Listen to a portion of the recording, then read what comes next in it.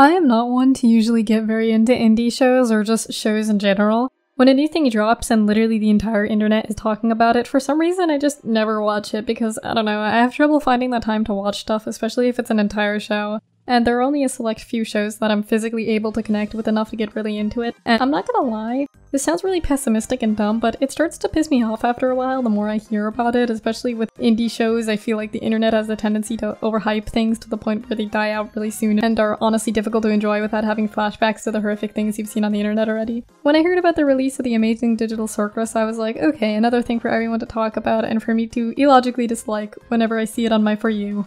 But I was particularly bored one evening and I was lying in bed and I was like, I'm not really tired yet and there's some time before my mentally determined weekly bedtime and I'm sick of scrolling through Instagram reels and sending torrents of cat videos to my friends. So I switched to the YouTube tab and I was like, fuck, okay, fine, I'll watch the Circus video, goddammit. And honestly, I quite liked it from the pilot alone. It wasn't the type of thing I'd get really into, but as I saw more stuff relating to it floating around the internet, more and more thoughts about it started to accumulate in my head and I was like, there's a couple of thoughts that I'd like to share with the general public about this.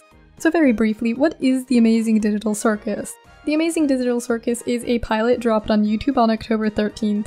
I'd classify it as a comedy and psychological horror following a girl in a jester outfit who found herself trapped in a chaotic digital circus world with very little recollection of how she got there and who she even is. The circus ringmaster dubs her Pomni, as she legitimately cannot remember her real name, and this pilot follows her exploration of this freaky, creepy world. So I'm gonna split this video into 4 sections: plot/world building, characters, theories, and critiques. There'll be timestamps in the description if there's a specific thing that you're here for. Otherwise, I'm gonna kick it off. The plot and world building. The main premise of this pilot was to introduce the audience to the digital circus and the place that it's set in. It's essentially set in a computer. We can gather this from the intro itself. You can see it pan from a very low-res computer graphic to the 3D art style used throughout the video, and from the very end where it flat out shows you. It is based off of a short story and video game, I Have No Mouth and I Must Scream. Most of the characters minus the NPCs are real humans trapped in this digital world in bodies that do not reflect their real-world counterparts. All of them have been there for various amounts of time and have learned to handle the situation in different ways. I find the premise of the show so far really interesting and promising. I really like the energy given off by the chosen art style, and I feel like the way they utilized bright colors but also managed to come off as unsettling at the same time was very well crafted. It's a very unique style, which is a token trait of indie content in general. I think a huge part of why it blew up so fast to such a large audience is because of the art style being so recognizable and unique. I know that part of the reason I got off my ass and watched it was because I kept seeing clips of it floating around and generally enjoyed the art style from what I was seeing. The pilot was really straightforward and left you with a good balance of, oh, that was kind of weird, as well as widespread enough questions like, what is the deal with the void? What was the deal with that thing on the wall? How will they escape?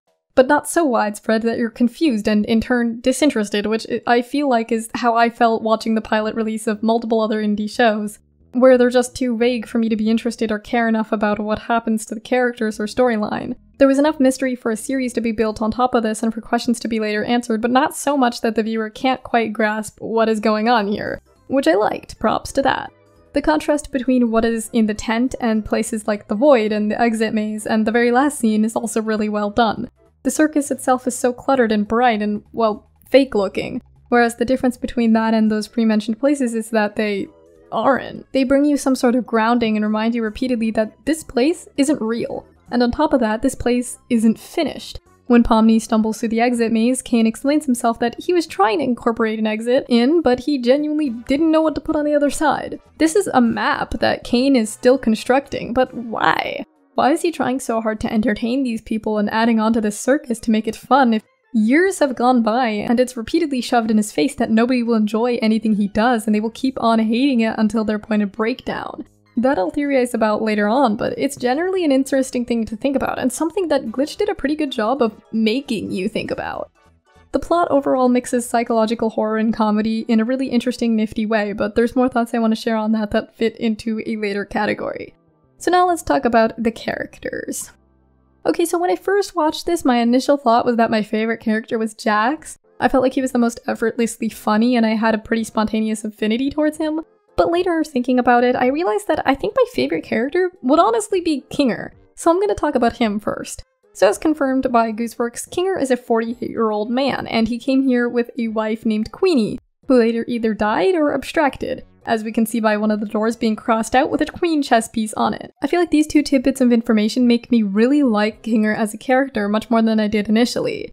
He's more than just silly and easily scared, he straight up lost his girl, or sister, but presumably wife since king and queen and whatever, since coming here. And when Dax says that he's the most mentally stable there, I initially took that as a joke, but I can also kind of see that now, considering how much he has been through and the fact that he's still here and participating in all this madness and hasn't given up and abstracted. In fact, if he did abstract, he may lose form, but he'd at least be able to see what happens after and be with Queenie, but he chooses to keep going even though there's no visible escape.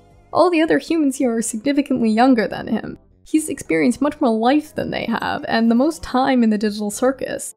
Have you ever seen a 48-year-old man trying to connect with a 22-year-old? It's not particularly easy. It wouldn't be surprising if Kinger had a family and a set job and a really developed life before he got here. And the way that he's handling it is honestly very respectable. Pomni is going bonkers within a day, and this man is still on his A game. Where is the Kinger love? Come on, guys. So now let's talk about Pomni, since she's our main character. I honestly didn't feel much attachment to Pomni since her personality doesn't seem very fleshed out yet. She's mostly just confused and disoriented, which makes sense, and I think part of the intention was for the viewer to sort of project themselves onto her, as she's new to this whole world just as we are. Her design was on top. I love the choices made with her appearance, especially her facial expression switching from baseline to sullen really fluidly. The art style used on Pomni is so cute. The scene where she abandoned Ragatha was heavily debated, but personally I quite liked it. It shows that she's more human than anything else. She doesn't know these people, and she saw a demonstration of what state she'd be in if she tried to help. It's not that she's mean, but she is set on survival and wants to find a way out and get back to her real life. Imagine if Pomni was you. If there were things going on in your world that were in progress or unfinished, your school, your job, your relationships with others, would you sacrifice yourself for someone you just met in a computer world when there's nothing you can visibly do in that moment to help them? And she clearly does care to an extent, because when the visible danger is gone, she commits herself to helping Ragatha, the only thing distracting her being a visible exit. Not to mention she apologizes later on, and Ragatha accepts this apology. Despite being told numerous times that there just isn't an exit, she dedicates her whole self to finding it, only breaking down when she finds herself floating into a seemingly endless void of nothing. Next, let's talk about Jax. Other than the voice actor being familiar, Jax had what can only be described as a very likable character design. Not personality. I liked that while others tried to handle their situation by trying to make the best out of it, he just straight up does not care. I like that they didn't make him the lovable jerk. They just made him a jerk. At the end of the day, he doesn't really care about these people. He seemingly doesn't care that Kaufmo abstracted. He doesn't care about the adventures of the games. He doesn't care about comforting Pomni. It doesn't matter to him. Presumably upon realizing that there was no escape and this was his new home, he lost drive or motivation to try. He hasn't fully given up because he hasn't abstracted yet. But he has a very baseline cheery personality that is pretty much unchanging throughout the whole pilot, no matter what he's going through. He pretty much realized that the only apparent danger here is the danger of abstraction. If he doesn't abstract, and he keeps away from anyone who does, he won't die or have the nearest equivalent happen to him. And that seems to be his only general goal. He does seem to be friendly with the other characters, but not to an extent where he truly cares about what happens to them. Knowing that Ragatha's worst fear was centipedes shows that he did get to know her. But that didn't stop him from messing with her. That wasn't enough for him to comfort her when she was having her breakdown. And he ran away from Kaufmo without a moment's hesitation to see what happened to her. It feels like he's talking to others to pass the time, but he doesn't really care about what happens, which is both comedic and also kind of sad in a way. What about Ragatha? Honestly, I wasn't a huge fan of her. Her whole thing seems to be that she's trying to stay positive and keep a level head and be logical and put on a happy face for others, but it's actually deep down really close to her breaking point. A character like that is pretty necessary, I think, to introduce you to this kind of plot, but not one that I can emotionally connect with to any significant extent. There's probably more to come and more personality building in store for her, but from the glimpse we had in her pilot, she felt really straightforward. As for Zubul handles this situation in a different way, where she's wholeheartedly unenthusiastic, and while she isn't losing her mind, she also just doesn't feel any motivation or desire to participate in Kane's games. She's doing the bare minimum to keep herself sane, but she isn't extending any part of herself. She doesn't want to be here, but like Jax, she's pretty much accepted that there isn't a clear way out. Gangle seems to be a very popular character I've seen, or at least one that I've seen a lot of discussion about, which makes sense. I love Gangle. She usually wears a comedy mask, but when it's broken, she becomes an emotional and sad and a mess. The dichotomy with her emotions is really interesting. When her mask is broken, she is miserable, and that is it. It appears how she handles her situation is by wholeheartedly breaking down. It doesn't look like she even really has a reason to like any of these people. Jax treats her badly and doesn't care about her. Ragatha is too caught up in preserving her fragile mental state to pay much heed to her. Zubul is depressed and doesn't extend much effort to connect. Kinger is bonkers, and it'd probably be difficult to form a connection with someone who has trouble forming a single coherent sentence and who is so much older than you. And Pomni is too delirious to pay much attention to Gangle either. There's no reason for her to keep her hopes up, and all the chaos is probably overwhelming for her. I'm really curious how she functions in real life, because it seems like the status of her porcelain mask really affects her mood, and I really want to know how she handles things without that variable. I'm also going to talk about Kane, even though he is presumably an AI. Kane does have characteristics that make him feel human, or at least emotionally conscious. For one thing, he genuinely does seem to try and make the cast happy and enthusiastic. He's trying to implement things to keep them physically and emotionally stimulated and somewhat react to their feedback. He seems to simply just not understand what is causing their distress, and also doesn't know how to handle it when they start to break down. His solution for abstracted characters is to toss them in a void and cover them up. It seems like he just keeps trying with the next group in hopes that this time he'll get it right.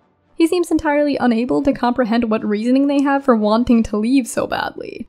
It's my belief that he doesn't even know what they're trying to escape to. It's possible he doesn't know or doesn't remember that there is a world beyond this, which would explain why he simply just couldn't figure out what to put on the other side of the exit to the point where he seemingly made it into just another game. I personally don't really see Kane as a villain. He is contributing to the problem, but he doesn't seem to have any malicious intentions. He's just playing his part as a mischievous ringmaster and failing over and over again, and he isn't taking anything as seriously as he should. So now, my theories. So first of all, why is Kane trying so hard to make the experience enjoyable if it never works? If people keep abstracting, blatantly not participating in his games, or even just don't get along with each other super well? Well, first and foremostly, if Kane is an AI, it makes sense that it is in his programming to just be the ringmaster. Maintain the circus, occasionally set up adventures to challenge everyone, keep building onto the map to make it more and more fun. It would make sense that it's possibly against his programming to register any further emotional connections. Clearly he has some sort of machine learning and memory storage because he is able to remember everyone's names, he makes spontaneous decisions based on what's happening, and he has some sort of thought processing going on. But whenever it comes to actually processing the character's emotions, there seems to be some sort of barrier there. It's clear that everyone has been asking for an exit, and when he finally made one, he took it as, he should implement an exit into the map, and not, these people want an actual way out. And he left it unfinished too. It wasn't his top priority, even though it was seemingly making people abstract. He figured it'd be easier for him to just keep doing his job until ideally everyone was just happy. It doesn't seemingly matter to him if characters abstract. Second theory, what is the digital circus and why does it exist? Now here's where I'll probably start getting details blatantly wrong, and it'll be pretty funny to look back on when we finally know. But what I came up with was that this is an experiment or a game made by a big company, where they took some form of virtual reality even further and designed headsets that allow you to play. But it went horribly wrong and people ended up being trapped in this world. It would explain why Pomni is trying to take the headset off at the beginning of the pilot, and how all the humans got there. Picture this, Kinger is a middle-aged man who wanted to try out this new thing with his wife, and now they're both stuck here. It would also explain why most of the characters are on the younger side, considering old people don't really play those kinds of games. Kane, as aforementioned, could be part of the programming, and that's why he just keeps going, because that's what he's meant to do, and he has to do it forever. He doesn't understand the real world because he doesn't know about the real world. What he knows is that he is a ringmaster, and his purpose is to maintain the circus. When characters abstract, it could be them physically dissociating from their body, forgetting their connection to the outside world, and dedicating all their energy to destroying the landscape because there's nothing left for them to try. They don't connect with their identity anymore, which would explain why they don't reflect the body that they had before they abstracted. So those are my theories. Last thing I want to talk about, the critiques that I have, which are pretty slim, I would say. This is all opinion that is heavily based on personal preferences, and I'd like you to just bear that in mind. What we've seen is a pilot, a snippet of what is to come, and it's hard to make any concrete judgments that aren't subject to change. But anyways, firstly my critique would be on the execution of the genre in general. Psychological horror and comedy are hard to mix, but could be something great if done correctly. The humor feels like occasional gags and such, but I feel like the main focus was intended to be the psychological horror aspects. Because if the main focus was the comedy, and the secondary focus was the psychological horror, it's hard to feel in any way unsettled. But I feel like psychological horror can only really stick if it is in some way related to the audience and something that they can feel. It's more than just making the characters go crazy, it's also a bit of making you go crazy too, even if nothing that you're watching is actually directly happening to you. The imagery and themes are supposed to be what's creeping you out, even though they aren't real physical dangers. You're scared, but you're scared because of what they'll do to your mind and identity, not that they'll just jump scare you or that there'll be any sort of blood and gore.